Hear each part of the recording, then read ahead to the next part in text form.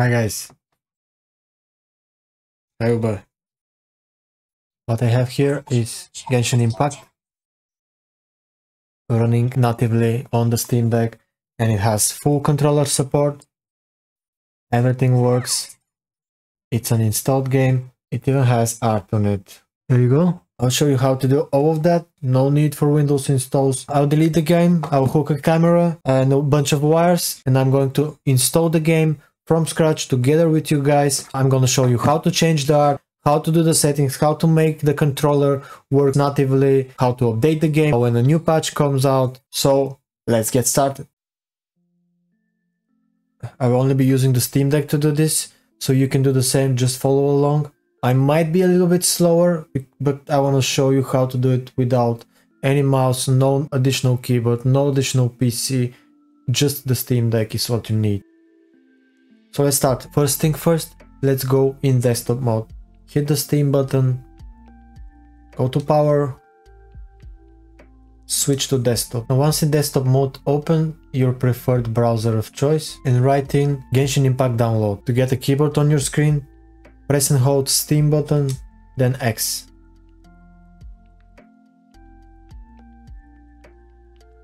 And wait for the download to finish. Once that's done, open up the folder location of where the file is. Right click the file and choose Add to Steam. This is the easiest way to add the game to Steam. Now, once that's done, we're going to open Steam library from down here. And down here, we're going to see the installer. Right click it, Properties. I'm gonna butcher this, Compatibility. Force the use and then choose the last proton you have, which should be 801. Choose this, then you can close, click it and hit play. And let's install the game together. You can use the touchscreen also. For me it's a bit harder because I'm mirroring my screen and as you can see sometimes my mouse stops moving, but just use the touchscreen and you'll be fine. Hit install. Hit install here also. You can close this. And now we arrive at this point. For this to run, we can't just hit run now. So we are going to close the game.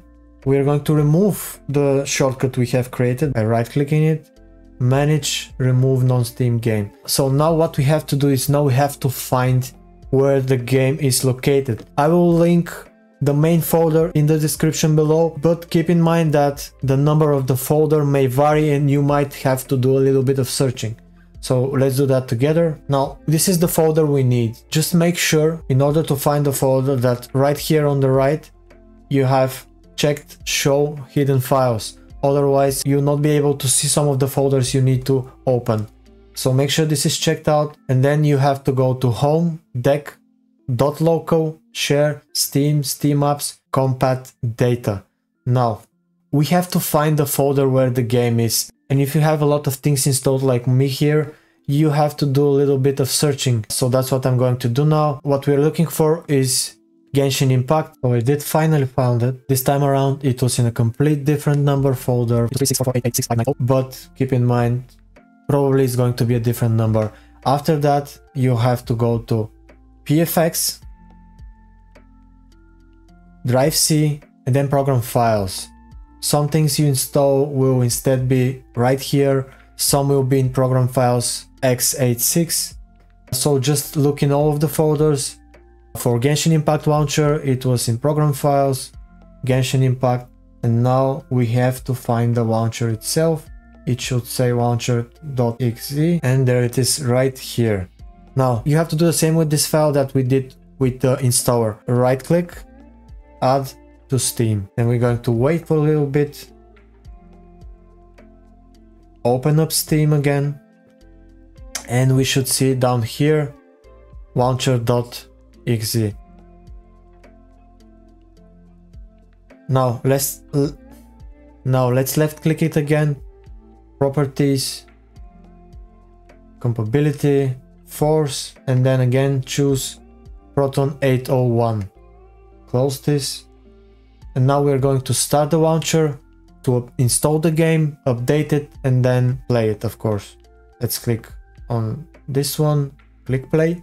Now that we have started the launcher, we have to install the game. Now, the main problem is if you try by default, you're going to get this error. And this is because the default path is not working properly. Now, what we have to do is to change this to some other folder. Now, if you have an SD card, I highly recommend installing the game on an SD card, because this will help you reinstall later if you have any trouble, and you won't have trouble finding the game and uninstalling it. So if you have an SD card, you're going to see it somewhere around here. Let me find this one. This is my SD card here. For me, it's E, and I know that because I have this folder there. Now for you it might be a different letter, but this is for installing on an SD card. Just choose the default folder, hit open, and then hit install. In my case I'll do it on C, program files, and I'll install the game here in program files on C. Hit install, we will wait for the game to install, and then come back and I'll show you how to launch the game, how to set up your controller support, and how to add art to the game in Steam. We're back. Now we have the game installed here. What you have to do now is simply close this up, exit program, and we're going to restart our Steam Deck in gaming mode. You have to find the game. The game should be in your library in non-Steam games. Let me move my head from here. As you can see, I have a bunch of games here, and here's our launcher for the game. Now we can rename this by hitting the options button, go to properties, and let's rename this to Genshin Impact. Let's continue here. Instead of me, you're going to see my cat Avarai. Let's write the name here. We're going to write Genshin Impact. Now guys, it's important to name this properly, because later I'll show you how to add the custom artwork for your game. And then we're going to close this, go back again. And now our launcher will be called, as you can see, let's move my cat here, Genshin Impact. Now, let's just start the game and I'll show you the next step. Here, just use the touchscreen. If you don't see a mouse, click on launch, and then you wait for the game. And as you can see, the game is running now. We will log in and I'll show you how to set up the controls so you can use the native controller support of the game. So here, let's get the keyboard out with Steam and X button again. Oh, my verification code. Okay, again, use the touchscreen here. Choose your server. Now guys, once logged in, click on the screen to enter the game. Now show you how to set up your mouse so we can switch the settings from the default, which is keyboard and mouse, to the native joystick support of the game. Once in the game, you won't be able to do anything. This is because the default settings are set for keyboard and mouse, and we don't have one. So we first must set a mouse in order to change the buttons of the game. Now, as you know, if you have played Genshin Impact on a computer, when you hold the Alt key, you can use your mouse. So we are going to set this up now. Go to Steam, controller settings.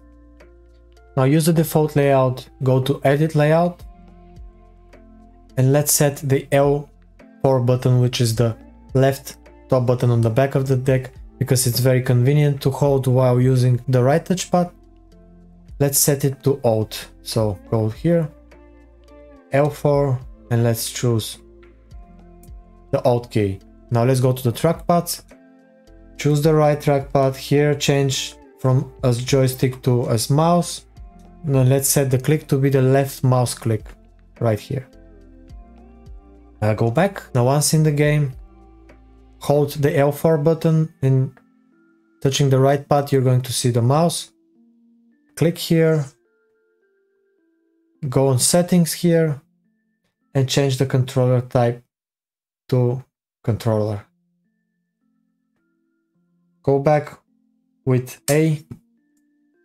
As you can see, the buttons are now laid out. The game tells you what you need to click on your joystick in order to control the game, which means we have native support now for our controller. Go back again, and as you can see, we can move, we can hit, we can see the indications for our buttons. Let me now show you how to add custom art for your game so your collection can be complete. Now back in the Steam menu, go to Steam, Power, and switch back to desktop mode.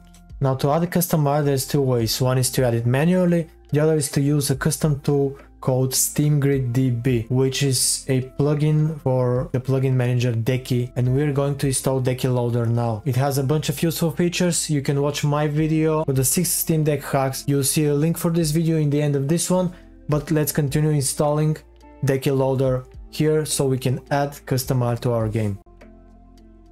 Now, in desktop mode, go to the application launcher, settings, and system settings. Here, go to users, and you're going to see this screen here. Hit change password, write in the password you want. You need to set this password in order to install Decky. So just set the password here, make sure you remember it, and hit set password, and that's it. Now once that's done, go to Chrome, write in Decky Loader. I'm using only my deck here, no mouse, no keyboard. You don't need anything else to set this. Hit the second link, you will see download on top right corner of your screen. Click it, and it will download this file.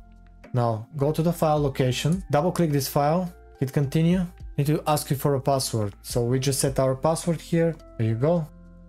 Now it's going to ask you which version you want. Make sure here you choose release version. This is the most stable version, you don't want to play with anything else. Hit OK, I'll reinstall mine here just to show you guys how this works. Once that's done, we have Deck installed. Let's restart our deck in gaming mode. Now once back in gaming mode, you're going to click the 3 dots on the right of your deck. What you're going to see here is this new thing. From here, you won't see all of the things I have installed already, system tools, power tools. A lot of those are very useful. Make sure to watch the video I mentioned earlier. So let's install SteamGridDB. Go to the market icon right here and let's search for SteamGrid. There we go. So click install and I'll show you how that works now. There you go. We have it here. So there's nothing we need to use here. Let's go back to our game and I'll show you how this works. Let's go to library. Find our game right here. It's very important to have the game named properly. That's why we named the game earlier. Let's hit options and you're going to see this new thing here which says change artwork. Hit A and then you're going to see a bunch of artwork here. Just pick whatever you like. We have the capsule, white capsule, hero, logo, icon. So let's pick first the capsule. Let's find something that we like. Maybe GAN here. It's a nice art. Let's pick this one. Now you're going to press R1 and choose our white capsule. So let's see something we like here. Maybe you can use GAN again just to match it. Go to hero, R1 again. Let's see if we have GAN here. My head is in the way again. Oh, here on the right. That's a nice one. Let's pick this. Now for logo, pick whatever you like, whatever matches your white thing. I think I like this one. I'll try going with this one. You can always come back and change it, guys, if you get bored of it. So let's change icon now. I think I like this one. I'm going to use this one. Now it's going to ask me to restart the deck to use the icon. So let's do that now. And here it is. As you can see in recent games, we already have artwork here. And if we go to library, non-Steam games, you can add it to favorites also. As you can see, we have the artwork we choose. And here is the other artwork, the hero I think it's called. Now how to update the game. It's important the game updates sometimes. A lot of guides will show you to add the game differently and launch the game directly.